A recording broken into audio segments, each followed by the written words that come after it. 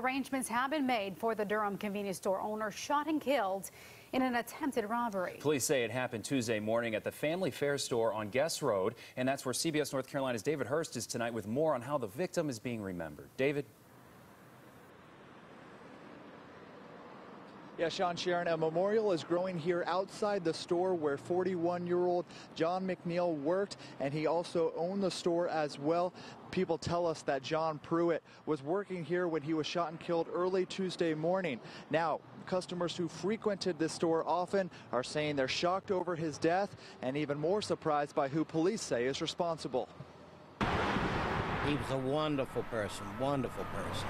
Those who visit the Family Fare convenience store often say it will not be the same without John Pruitt behind the counter. You know, it's like a big teddy bear, you know, he's real big, you know, but he's real sweet, you know, real nice, sweet person, you know, real kind. Pruitt owned the store with his two sisters and was opening the store Tuesday morning when, according to a 911 call, a masked man walked in and shot him. The caller's voice has been altered. I pulled up, the guy walked in the store, he pointed a gun at him, I heard the shots and I left. Police have charged 16-year-old Jarrell Paylor with Pruitt's murder. They say Paylor was also shot and he will be booked into jail after he's released from the hospital. It's unreal with a 16-year-old running around here with a gun. Police say they cannot confirm whether or not Pruitt was the one who shot the 16-year-old, but friends say Pruitt had recently started bringing his gun to work. They had been robbing people out here and that he was going to bring his gun up.